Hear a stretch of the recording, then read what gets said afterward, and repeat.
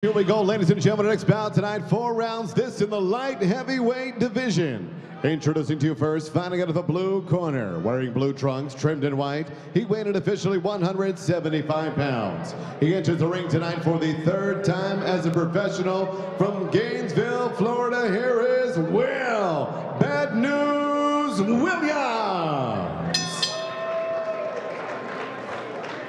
And his opponent across the ring, fighting out of the red corner, wearing black, trimmed in gold, weighed in officially 169 pounds. In 2 professional bouts, he stands perfect with 2 victories, both coming by way of knockout. From Miami, Florida, here is the undefeated babyface, Niko VALDES.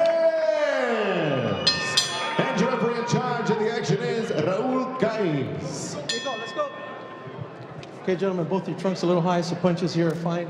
Shake hands. Remember, no punching behind the back of the head. Good luck to both of you. Raul Caiz Sr., the 3rd man in the ring tonight. The tell of the tape. Doug, one thing stands out. Well, Babyface has got youth on his side. He's 13 years younger. Man, Will Williams, 6 inches taller at 6'5", also has a significant reach advantage. And folks, you may not want to go anywhere based on track record. Mr. Williams, 2 fights, both ended in 1st round knockout losses. And the 3 fights that we've had tonight, a 1st round stoppage, 2nd round, and the 1st one. There's a 4th one. 7 fights total in the last edition. The LA Fight Club working our way towards the main event. And Abraham Lopez and Sergio Lopez. Lopez against Lopez. Beth Duran, Steve Kim, and Doug Fisher coming out strong as Niko VALDES in the black, attacking the body. Even the black trunks with that blonde dyed hair.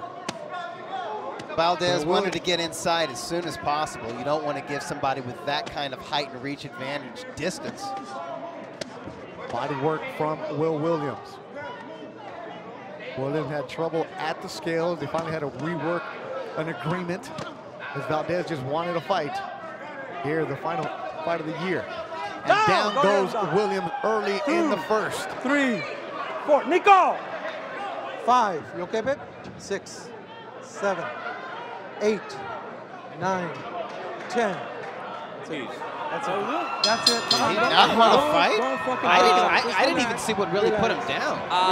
That didn't take long. Relax. Well, now I know why they agreed to change the contract. I mean, if you're not going to go and do anything, you saw that already. Let's see right here.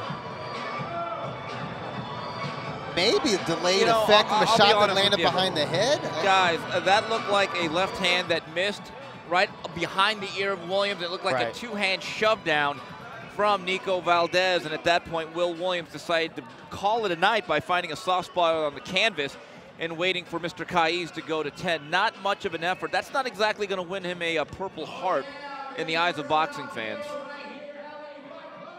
Well, that was his 1st fight in 4 years for Will Williams. And you know what, Beto, this is the type of performance, I don't want to be harsh about this, but we have to tell the truth here. If you're a local commission, that's the type of guy you flag and say, you know what, maybe you need to find another line of work.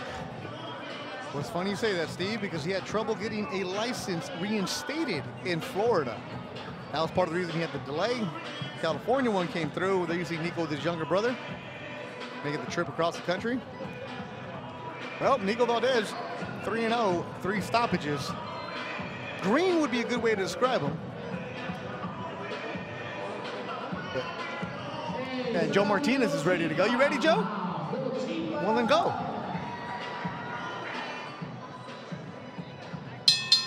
Ladies and gentlemen, the end comes the official time, 46 seconds. Round number 1. Referee Raul Caiz reaches a count of 10. Your winner declared and still undefeated, babyface, Niko VALDES. So, what was the time? Did you guys hit the time on that? 46 seconds. We had 46 seconds? Niko VALDES said he was going to have the fastest knockout ever at LA Fight Club history. Okay. He called the shot. So he did his homework on Will Williams, in other words. I tell you what, you can't fool fans though. I'm looking at my Twitter account. Somebody says the classic, I'm going to make it look like I'm trying to beat the count. Yeah, that's from Ryan Scalia of UCN Live. Hi, Ryan. Thanks for watching. Ryan's one of the best overseas correspondent. Jessica Rosales is with babyface Niko. Yeah, you know, Beto, not only did he say he was going to have the fastest knockout in Velasco history, he made a promise to me yesterday during our interviews that a 90% chance he would get a knockout in the first round. Niko, you got that first round knockout, came out very aggressive today. Tell me about that. I know that he cut a lot of weight, and I felt like his body was going to be weak, and I was going to be able to take over. And I had called out this morning that I'm going to get the fastest knockout, I think, in LA Fight Club history. And I don't know if it is. I got to look it up, but I think it was pretty fast. And Niko, also, your last fight, you told me that the night before you had to cut 13 pounds. You felt that difference in the ring the day after. This time around your camp, you said it's the best camp you've had. You felt great. Yesterday, before the weigh-ins, you were excited. You were jumping up and down. You were feeling absolutely fine. So tell me what was different about this camp that helped you make weight easier? This camp, I took my diet a lot more seriously. Usually I'll cheat and then I'll stop cheating 2 weeks before the fight. But this time I didn't cheat one time in the past like six weeks. And I had my Olympic Cuban trainer, Pedro Roque, and I had my my original trainer, Lazar Stoyanovich, and it was just the best camp with them two. They work perfectly together. We know that you're pretty big on social media, so what are you going to post tonight after this win? I'm going to post my winning dance because I had a little winning dance that I did. Let me see the winning dance. What is it? I can't do it. You got to look me up. Oh, come on. I don't know. Beto, Doug, and Steve, you guys should be up here as his backup dancers. All right. Well, Niko, congratulations on the win tonight. We're looking forward to that post with a longer dance, okay? Thank you so much, and I want to see if I could get on the December 17th or December 16th card, please. All right, we'll send it to the guys ringside.